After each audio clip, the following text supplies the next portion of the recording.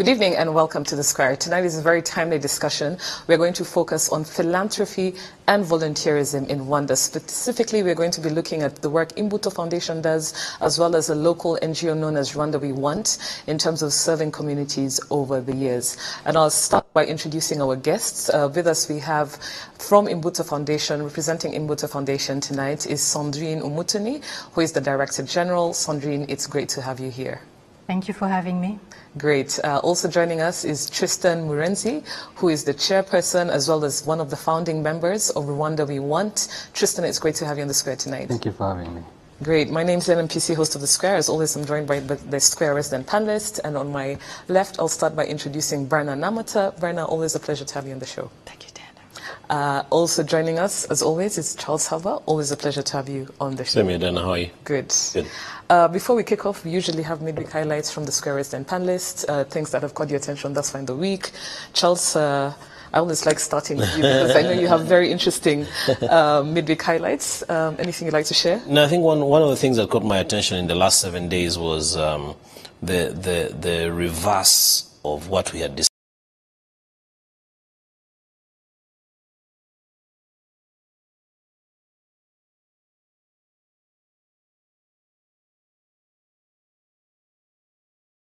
Because 40 kilometers per hour. Another bit, it was a major concern. But again, it's quite relevant that we're talking about the Rwanda that we want. We want a Rwanda that listens, or the Rwanda that has leadership that listens to its people. Yes. I don't know where I would have been without the Motaris and them being listened to. Mm-hmm. Yes, so I think that was the highlight of my last 7 days, that resonance prevailed. Mm-hmm. Yes. True. Midweek highlights, Brenna? Just must stay safe. This week we are beginning the 16 days of activism against GBV. It's still a big problem.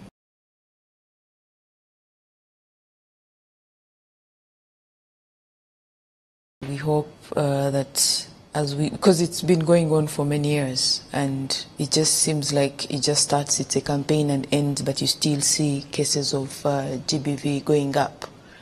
So I hope that we'll come to a time when we will be talking about 16 days of activism, but actually saying it's no longer, a problem. Mm-hmm. Unfortunately, we know that during the pandemic it's gotten worse. Many women have been victims of GBV. So let us all try and do whatever we can to protect women and find ways of resolving differences without beating or harassing them. Absolutely, yeah. I agree. I'd like us to go now to our guests. It's a very important conversation. I think it's the first time we're having this sort of conversation in our 4-year history on the show. Usually, it's hard-hitting topics and that sort of thing, but I think it's very important to also look at how various organizations or youth-based initiatives are in service of communities. And I'll start with Imbuto Foundation. And this question goes directly to you, Sandrine. This year marks 20 years of Imbuto Foundation in service to communities, engaging, empowering, and educating. Follow-up questions to this, but just for the benefit of our viewers, those in Rwanda and those out of Rwanda, if you could start by giving us a brief history. What are the origins of Imbuto Foundation, especially on this auspicious occasion where it's marking 20 years this year in terms of service to communities? Thanks, Diana. So as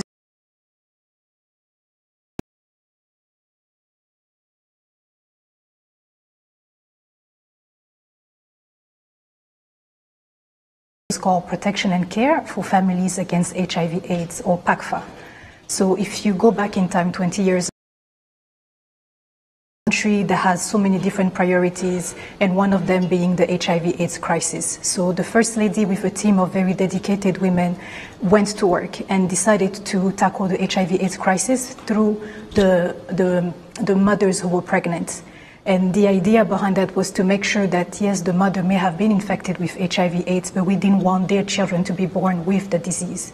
And that is how Imbuto actually started 20 years ago. We were looking at the prevention of mother-to-child transmission of the HIV virus. And over time, as the First Lady and her team was actually looking at the entire country, the entire ecosystem, it became more and more evident that focusing on just the crisis was actually missing the bigger picture. And that is how new projects were being added. For instance, we have stories at the office where the First Lady was asking the team to look at the rest of the family. So yes, we've been catering to the mother who was infected with HIV/AIDS, making sure she could have access to the right ARV treatment, that she could be enrolled under Mutuelle de Santé. But then now we're picturing the other family members, so that young child who's growing up, what will be their needs, the other siblings in the home, what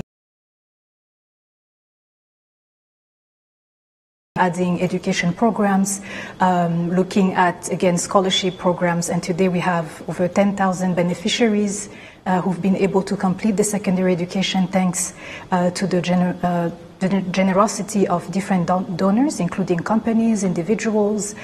We were also looking at the question of girls' education, and the First Lady actually started a campaign in 2005 called Promotion of Girls' Education, where she will go around the country, all 30 districts, recognizing what we call the best performing girls as a way to encourage the community to support girls' excellence in school. So you're really picturing an initiative that started out of the prevention of the transfer or the transmission of the virus from the mother to the child, to now looking at the entire family. So Imbuto as a name was actually born in 2007, as we were now looking at a more holistic approach, or I should say integrated approach, to make sure that all the different family members of this family could actually be taken care of and taken to the next stage in their life. So now fast forward 20 years later, we have programs in education, in health, youth and women economic empowerment. And from, again, that we are looking at beneficiaries all around the country. We are looking at young people who were supported for their education, who are now occupying a high-level position, whether in the public sector or the private sector. We are looking at young people, again, if you imagine that baby who was born free of HIV/AIDS, who's now going through teenage years, adulthood, and we want to make sure they don't encounter HIV/AIDS later in life. So we have now the introduction of sexual and reproductive health programs. So we make sure that the next generations of Rwanda are free of disease, understand how their bodies work, but ultimately are empowered to make the right decisions for themselves. And last but not least, because Imbuto Foundation aligns with the priorities of the government, we want to make sure that we always stay within a framework that actually makes sense for the community. So we align with NST, we align with the Agenda 2063 for the Africa we want. We also align with the SDGs.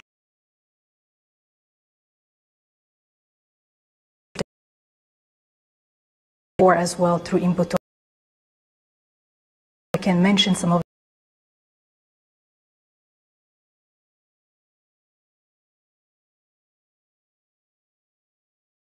health needs, the education needs, but we're also looking at the youth empowerment through creation of employment. And this is actually done through the creativity, because we believe that there's great talent in Rwanda. We believe that the talents need to be nurtured, and talents can actually take these young people to the next step in their lives as well. So 20 years being celebrated this Saturday, actually, through a gala dinner, is a moment for us to look back at the beginning, that Imbuto, the seed that was planted, and picturing the future. We want to know exactly where the beneficiaries are, and that's why we are now calling on social media for a challenge called Faces of Imbuto, where we're asking anybody around the country who has been part of the Imbuto Foundation journey to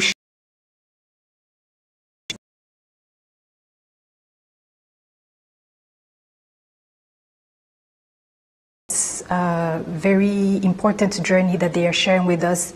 We use it as an inspiration for the next 20, 30, 50 years, as we believe that we are just getting started with Imbuto. There's so much more to see. Thank you, Sandrine. Just a quick follow-up question. You know, I like that you said we're just getting started and it's been 2 decades. My question really is, you know, I have the numbers with me, but, you know, you've mentioned some of them. You know, over 15,000 youth empowered through your youth programs, over 10,000 scholarships given to secondary school students around the country, and so forth and so on. Over 30,000 families, children and families enrolled in model and home-based early child development centers.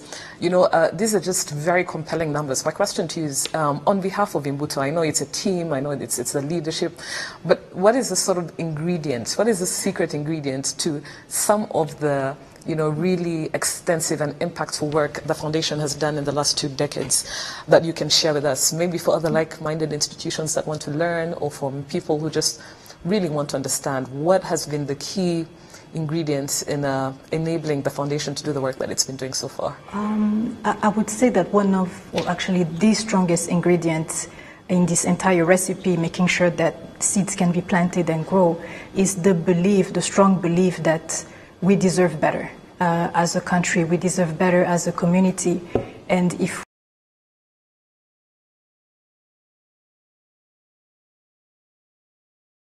should not be stopped from getting an education if they want to, just because they can't afford to.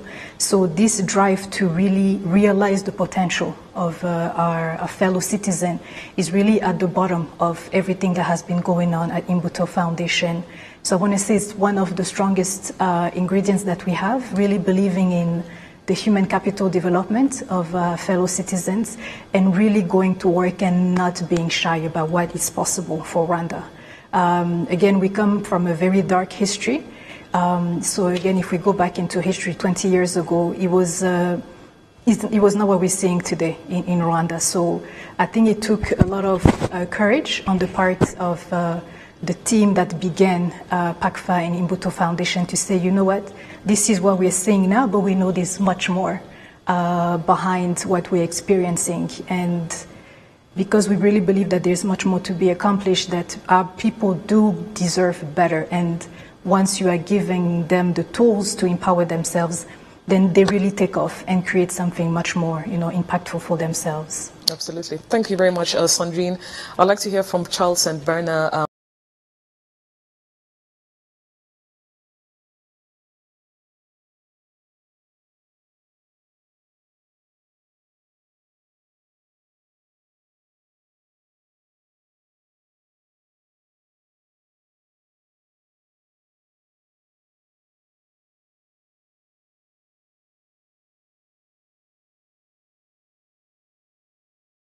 That there's someone who can support the family, that means so much.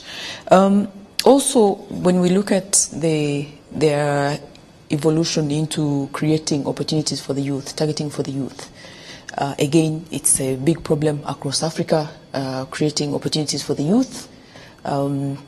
If you're not targeting the youth, then who are you targeting? Because the youth are the majority of our population. So it's good to see, and again, ideas outside the box. If you followed their art and creative program, it's actually targeting everyone.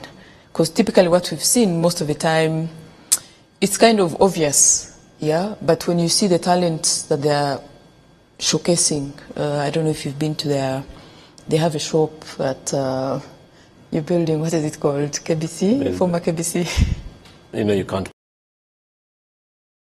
in singular.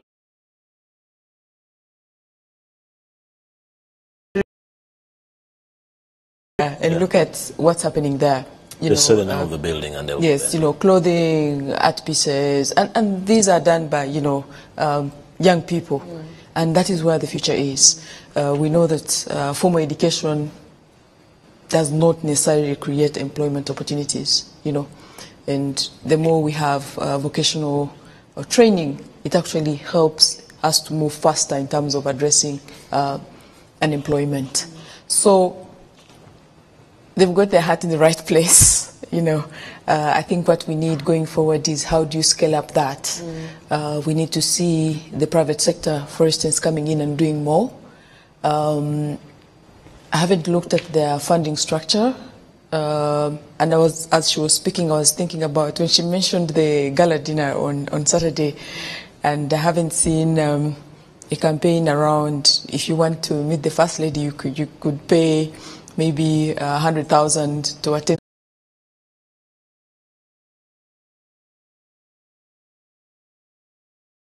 $20 years, I would be fundraising. I know it's been a pandemic, it's difficult, but fundraising from the beginning of the year till, I don't know.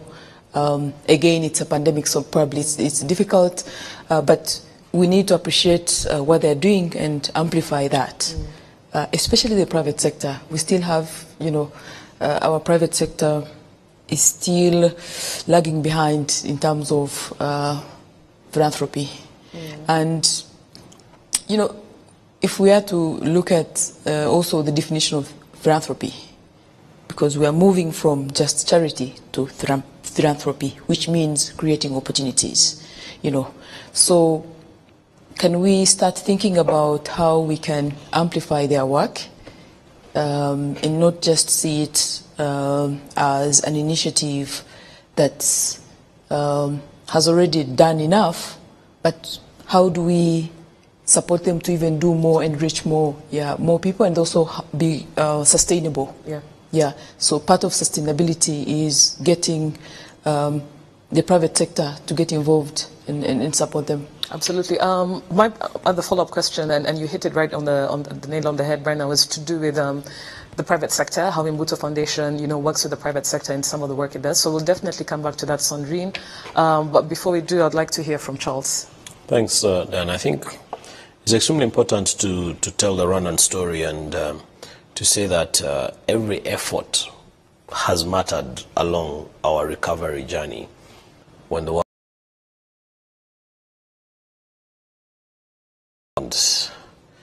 giving credit where it's due to Sandrine and her team and her predecessors and everybody who has seen them come along the way. You quite often hear very disturbing stories. Well, it's disturbing in the Rwandan context of first ladies of other countries who spend all their time in Paris shopping and wearing the most expensive diamond and accumulating millions of pairs of shoes. But for the first lady to have put together a team of people, and I know Diana, you've been involved in that as well, and very many other people that we know, to create an impact. To realize that there are organs and institutions and policies in place through which we are going to rebuild this country, but those are not enough, and any other hand, any other idea is very welcome. It's extremely important.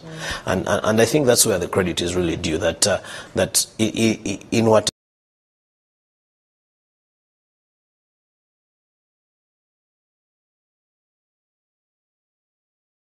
children, the parents, I mean, Sandrine is giving us an amazing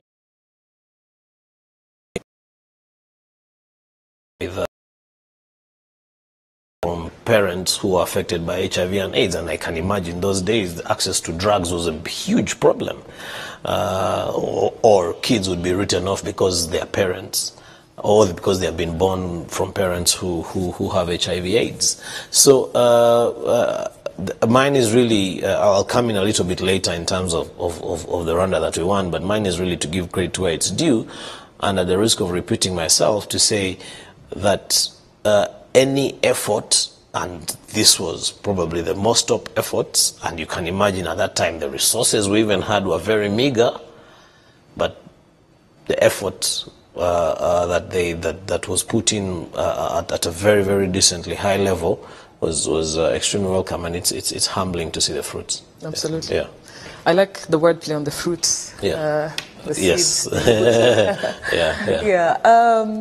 I'd like to go to Tristan, but Sandrine, if you could also just hold some of your responses, especially when it comes to the private sector and that sort of thing. I'd like to go to Tristan. Tristan is a young gentleman here. I read some of what he has done, and it's quite impressive. And Tristan, my question is to you regarding the initiative.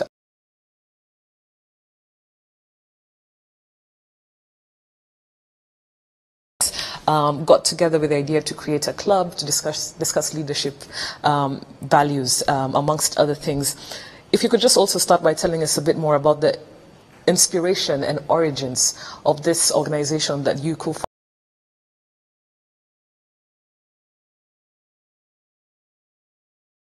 We started Rwanda We Want.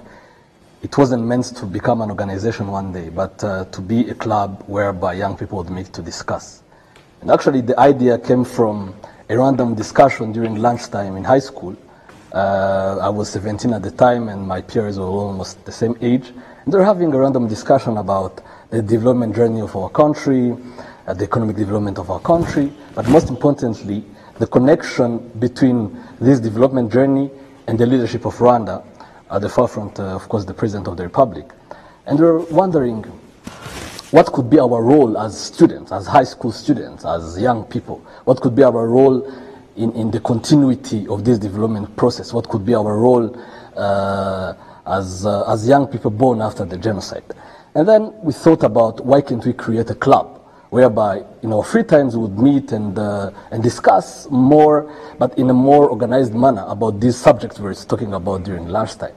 And of course invite people with more experience to talk to us about, the development journey of Rwanda, the leadership values, and everything. But most importantly, what was at the core of this discussion and what was at the core of these leadership values that we're discussing about was unity and reconciliation.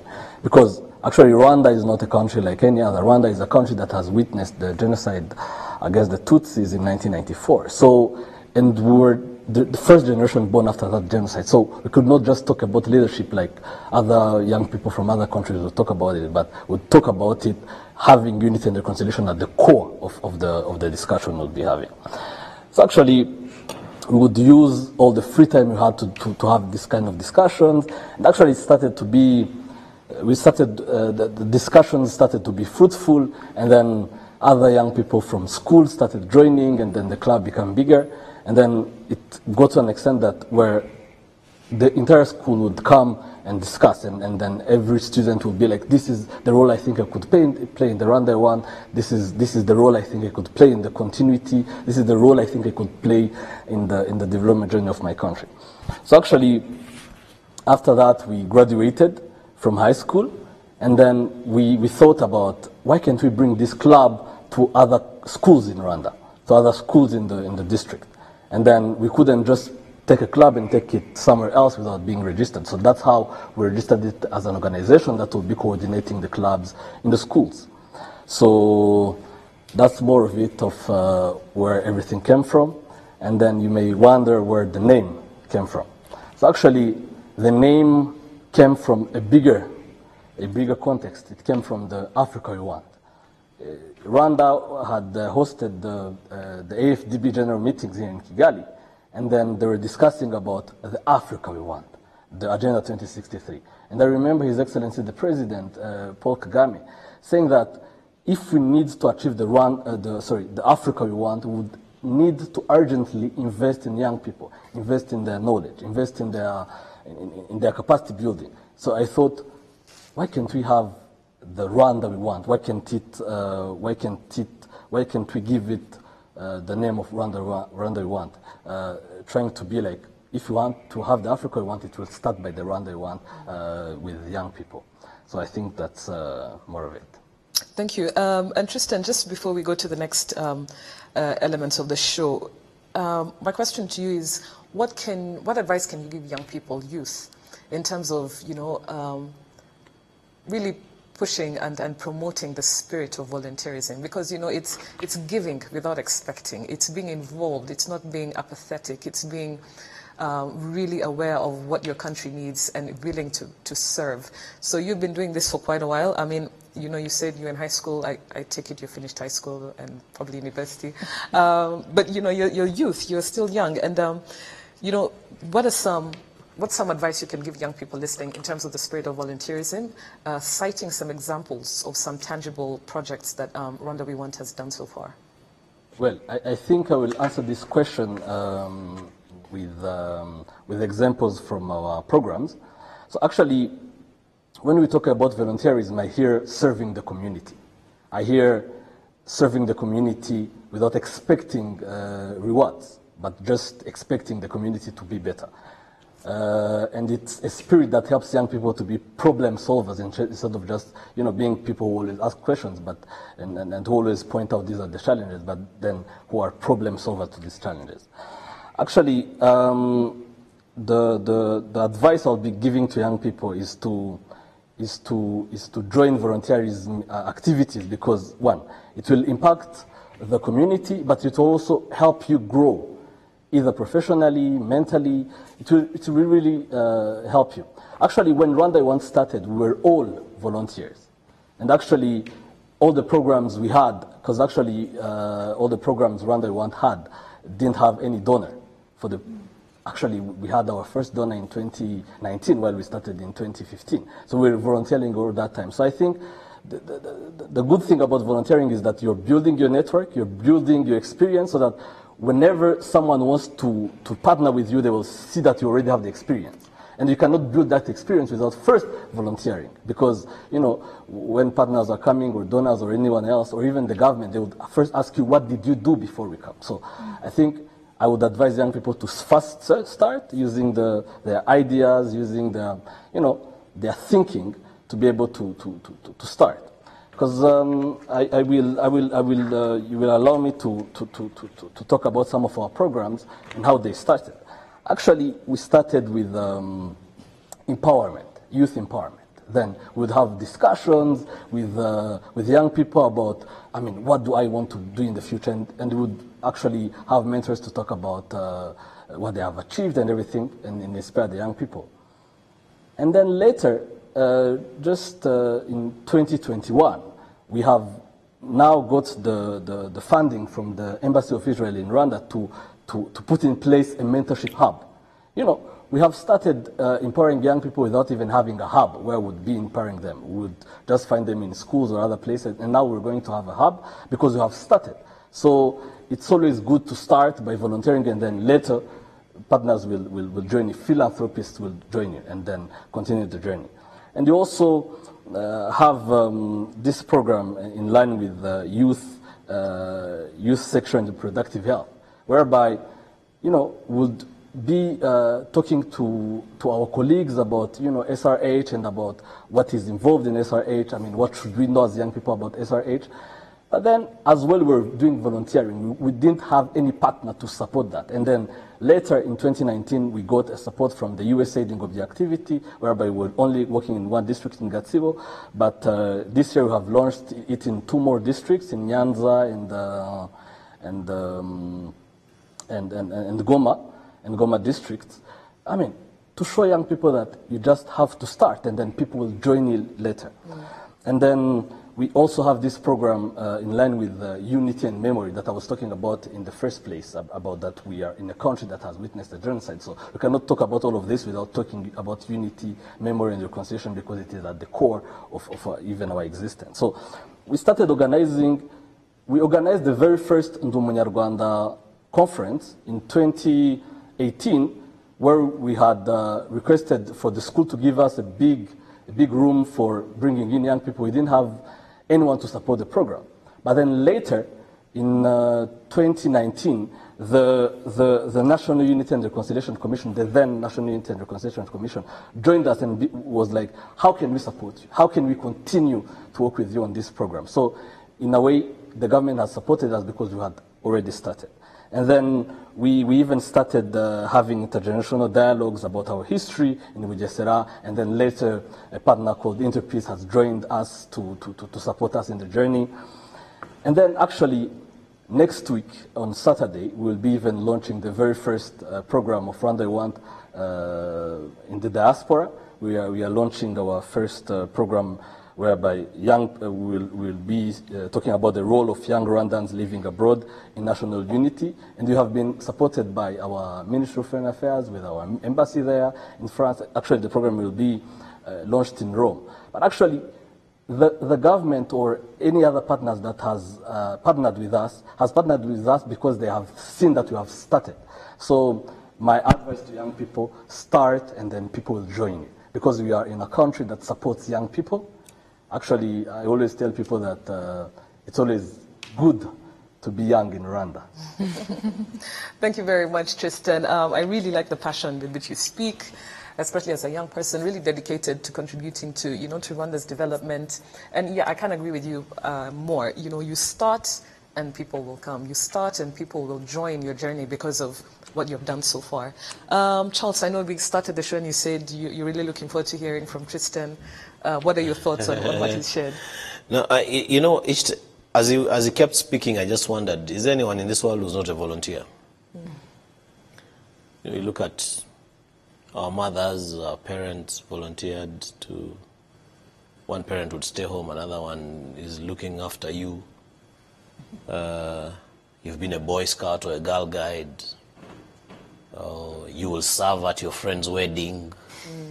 There's this whole spirit of volunteerism. I think Tristan should not try to paint an extremely rosy picture, because we have all been volunteers and we continue to be volunteers in one way or another. Not to downplay his amazing initiative, but just to challenge such initiatives and that are in place, that we need to think about it a notch higher to improve the status quo. Sandrine, where she sits with her Imbuto Foundation, she didn't want the hundreds of thousands, I think it's 15,000 families or so, if I remember the statistics well, stand to be corrected. You don't want them to come onto the labor market and there are things that they will meet that are not well, like, for example, surprise regulation on how quickly you can walk. Or you don't want them to be part of... Did you guys know that, for instance, I don't know any single government institution that can respond to a letter on time. So you don't want them to come out and either be part of that inefficient mechanism that is there in public service. You don't want them to come to be part of a system that is unfair to say. I mean, earlier on I saw quite a bit of media banter around the media barometer that was launched by Rwanda Governance Board. So you want these youth to come in and create a difference. Yes, they may not get in and be in positions of influence where they can immediately change the status quo, but you want them to come, and we stop crying that we have no results. Right? So we want youth that are coming onto the market and creating change. They will come and find their elders, their uncles, aunties, and parents who are in place, but I like it that Tristan says that this government has empowered the youth and has put them in position of responsibility and has given them the tools. They need to use those tools. That's my point, Diana. Yeah. Okay. Yeah, there's a point you mentioned. I'll try and pick up on it later. But just to clarify, you know, based on what Sandrine and Tristan have shared, your submission is that young people should be challenged to take volunteerism up a notch higher. So there are 2 points really: to take volunteerism a notch higher, but take full advantage of the opportunities they have been given to create change and not go with the status quo. Yeah, for us who are phasing out of the youth bracket, we are not too happy that the status quo. Have we changed anything? Probably yes, probably not. Did we find it the way it is? Probably yes, probably not. Do we want it better for our children? Definitely yes. Yeah. Brenna, I know, you know, I would like to ask you this, but you know, we've had conversations, you know, when we were setting up this show last week, talking about volunteerism. You know, we are focusing on youth, but I remember you saying something very, you know, it stuck with me. You know, we have senior citizens, people who are in retirement, people who have a lot of wisdom, gems of wisdom to share. And, you know, how can we, and this is just the idea, because I know this is something you've talked about, how can we tap into young people? You know, my dad, for instance, is in his retirement, he runs his business, but I'm sure he'd be very happy to come and talk to young people. How do we tap into sort of senior citizens in the sort of retirement phase and engage them in the spirit of volunteerism, also working with young people? Yeah, I haven't found the policy framework for volunteering in Rwanda. I don't know if it's anywhere. I just tried and I couldn't find it. So apologies if I've missed it. But we need one. And the reason for that is that if you look at the changes to the pension law, changes to the pension law, but also our history, we actually have many, and the number is increasing, of people who get into early retirement. There's also another issue of Rwandans living longer because of life expectancy. So when someone is 50 and above, you don't want them to really feel that their options in life are limited. It is very unfair. So if we have policy that creates opportunities to say, when you're getting to 50, 55, 50 still or young. even 60, yes. I mean, we do have actually people that are laid off, forced into retirement, even before they are 60 plus. We do have them. It's called early retirement. Yes, and so far I think I only know about the army that integrates under the reserve force. But how do we create that, replicate that in other sectors? For instance, in the medical world, you have nurses that retire but could still have some, be given hours, come in, do your 2 hours or 1, just to keep them, productive and link them with young people, So I feel that we need to kind of rethink volunteering, take it beyond the youth. It is good what the youth are doing, that there are opportunities there, but also how you address duplication of effort. There's also that risk, especially among the youth, that someone will jump onto an idea because it, probably the Ministry of Unity and Youth will pick it up. So you have many, for instance, NGOs around reconciliation, unity, but then that creates some bit of confusion, So how do you deal with duplication of effort? If we know that Imbuto is focusing on the family, it has priority sectors, how do we instead amplify what Imbuto is doing instead of just creating other small, copying what they're trying to do, and then you create duplication of effort that in the end may undermine what they're doing. My final submission would be also, he talks about government and some private sector, but I would want that they focus purely their efforts on mobilizing support from the private sector, for whatever initiatives that they are trying to do, because that is what is sustainable. The government support is there, but how do you take it beyond, the idea that Charles is talking about? How do you create a critical mass of young people that are focused on solving, social problems using business, for instance? There's a young woman currently in the water business. I think we had on the square before. Yes, Christelle. Look at what Christelle is doing. She is for profit, doing amazing work. So thinking outside the box, getting young people really thinking hard about solving social problems, and looking at it as a business opportunity, not just for charity, if I may use that word. Thank you. I'd like to go to Sandrine. I think you have a lot to respond, but if you could just kick off by responding with the main focus, from Charles and Brenner. The main question is, how does Imbuto work, with the private sector? What are pipeline plans? What are, past or current plans? And the same question I will ask also to Tristan, looking forward on how Rwanda We Want can engage with the private sector to solve some of the social issues that it works towards. But yeah, I'll kick off with you, Sandrine. All right, that's a very loaded question. When Imbuto started, we actually began with the support of the government of Rwanda, international development partners, Currently, we are working heavily with private foundations that are both on the continent, in America and in Europe.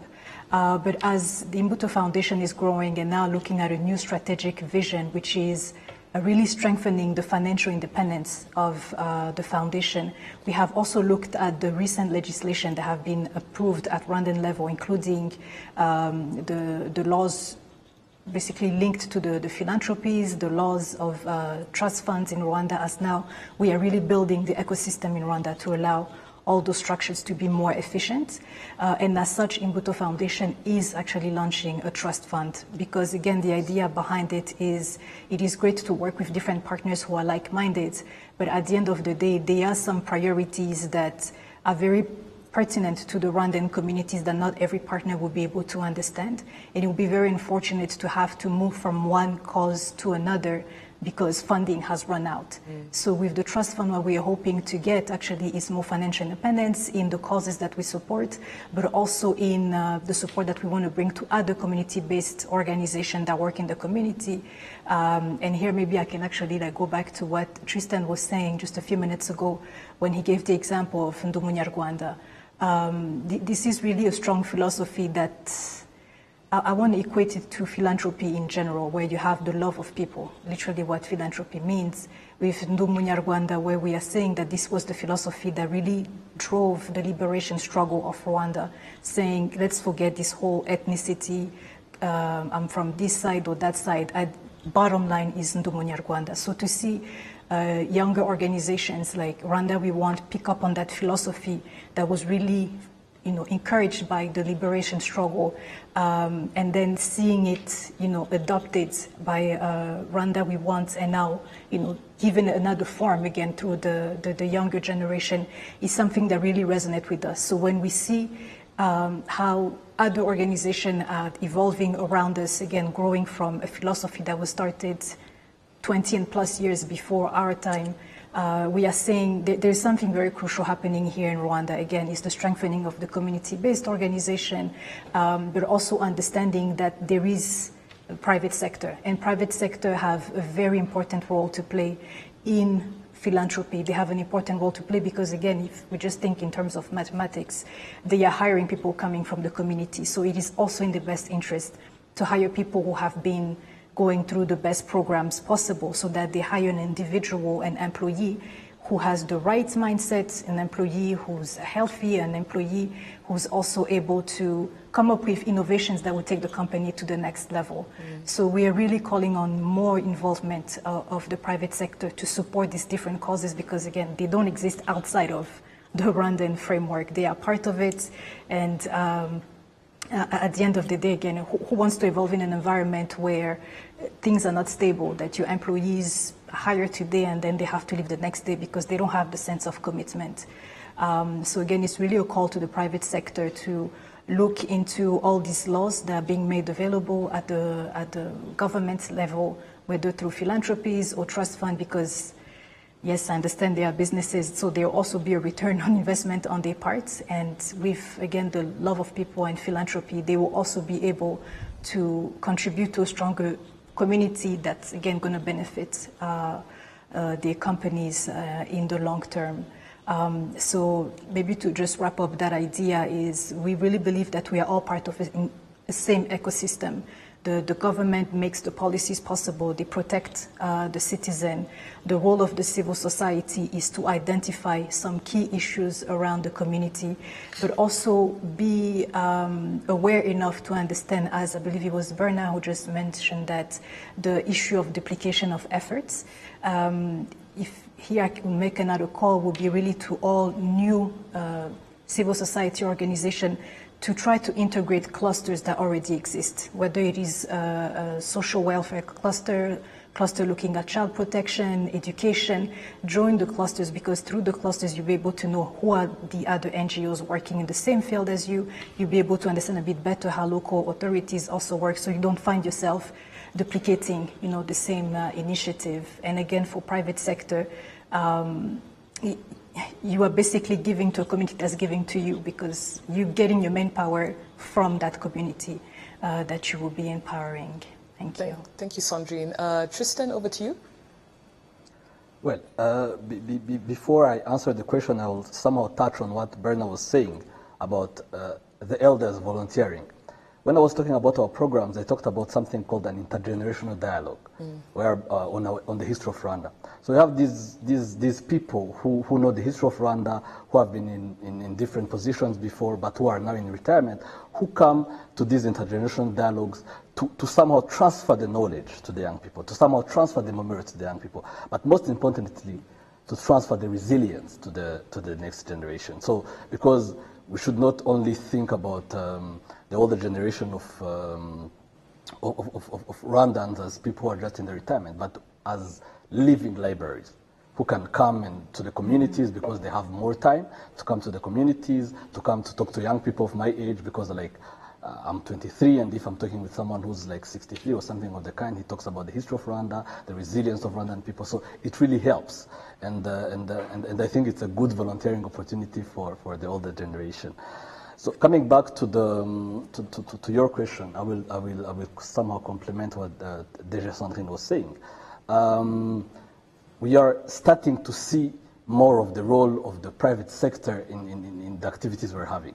For instance, the hub I was talking about, the Birashoboka hub, mentorship hub, that is going to be in the first phase, funded by the Embassy of Israel, will continue through the funding of different business leaders in the Rwandan private sector. Actually, 3 weeks ago, we had a meeting with the CEO of PSF to talk about this initiative. I mean, how do we bring in these business leaders to come and inspire young people? But it doesn't have to stop there. And then they inspire them, they mentor them, they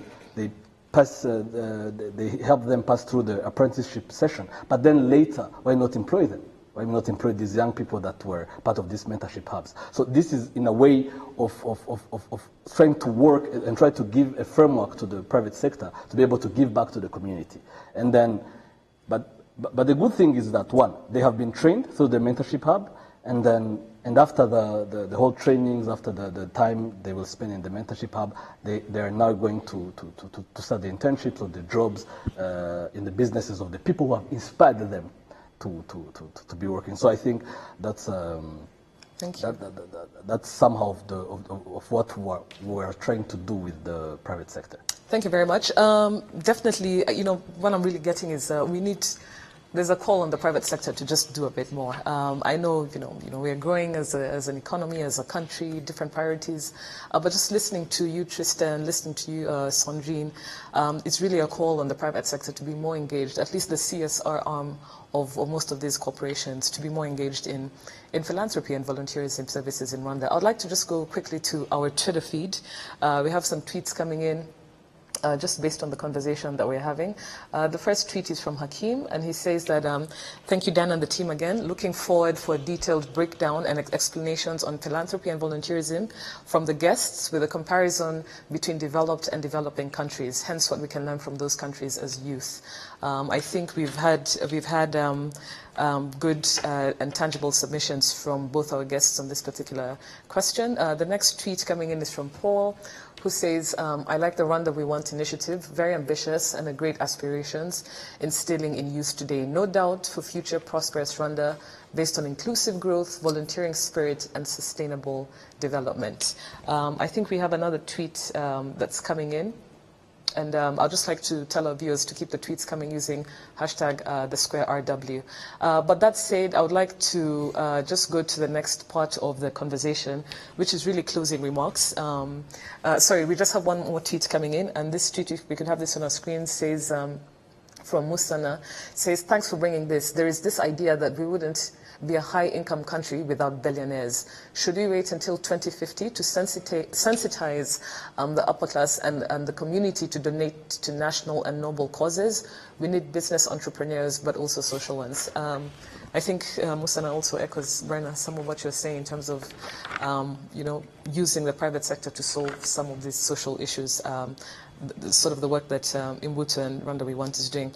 I'd like to just go to closing remarks from our guests, and by this I mean the future. What do you envision for the future of the work that not only Mbuto Foundation does, but Rwanda We Want as well? And I want to ask this question to Sandrine and then Tristan. Looking forward, what do you envision for your institution, especially leaving behind a legacy for future generations to carry the work that you've been doing, to carry it forward? Sandrine, I'll address that question to you, and then Tristan in a brief closing remarks. Thank you, Diana. So how do we envision the future? We believe that the drive that was there 20 years ago of seeing a community that was empowered, that was educated, that was healthy, will continue to drive the future of the foundation. But now as an organization, again, that's 20 years old, if you compare it to a human being, you are now in your young adulthood. So we are now thinking about looking at other organizations that are newer and younger than us, and thinking about what kind of empowerment can we also share with them, because we believe that for this ecosystem to be sustainable, we can't leave all the initiatives to just one organization. So it is our duty to share the knowledge that we have, empower other organizations to implement at the community level, so we can move on to other strategic responsibilities. And as such, what we will be doing is not only rising ourselves up, but also bringing everybody else with us in the process. Because we believe, again, that when we implement activities at the community level, we begin with already the end in mind, which is we do not want to be here forever. We want to have somebody else take over and own it the same level that Mbuto was owning it at the beginning. The other element for our future, and as I touched on that a little bit with the creation of a trust fund for more financial independence, the ability to support the causes that we believe are really important and relevant to the development of the country, again, within the framework of the NST, is to make sure that we understand how this ecosystem works. So meaning creating stronger relationship with other organizations throughout Rwanda, but again, opening up our borders, because again, we have the AFCFTA that has been approved several years ago. We are now looking at what is our role at Mbuto Foundation to strengthen the South-South cooperation. What other organizations on the continent have a similar objective or vision as Mbuto Foundation? What can we learn from them, and what can we share in terms of best practices? So the future, I want to say, is bright. It's ambitious, but I don't think it's any more ambitious than it was 20 years ago when Her Excellency and her team went to work and said, we can do this, even if not many people think that we can. Thank you. Thank you, Sandrine, and all the best with the event on Saturday celebrating 20 years of Mbuto Foundation. I'd like to just hear closing remarks from Tristan, on the same question. What do you envision for the future of the Rwanda We Want? Well, we want Rwanda We Want to continue empowering young people. We want Rwanda We Want to continue helping young people to really unlock their potential, because young Rwandans really have a great potential. And also we want Rwanda We Want to continue reminding young Rwandans that there is excellence in the Rwandan DNA, and that may be passed to the next generation and to the next generation again. So that's my dream for Rwanda We Want, and I guess it is the same for everyone at Rwanda We Want. Thank you very much. Thank you very much, Tristan. If you could have Sandrine and Tristan on our screens. Thank you very much for joining us. It's been a pleasure listening to both of you, and all the best in your initiatives and the work that you do. Thank you, Tristan, and thank you, Sandrine. Brenna, Charles, very brief closing remarks. My final note is again to the private sector. Responsibility is inherent with wealth. So we need the wealthy to manage their wealth through trusts, foundations to, benefit the less fortunate in our society. Thank you. Briefly, just a very, very quick one again to do with private sector, and Tristan alluded to this as well. Elsewhere, philanthropy is driven by motivation. Volunteerism is driven by motivation. Quite often it's around tax holidays and how you can write off some of your profits and what have you. If we want to drive the private sector to invest into a lot of these initiatives of Mbuto and the Rwanda We Want and many others, let them be motivated to do that. Absolutely. Yes. Thank you very much, Charles, Brenna. Always a pleasure having you guys on board. To our viewers, thank you for your tweets. Please keep them coming using hashtag The Square RW. To our partners, Uzi Collections and Bourbon Coffee, thank you for always supporting The Square. Have a good night. See you again next week.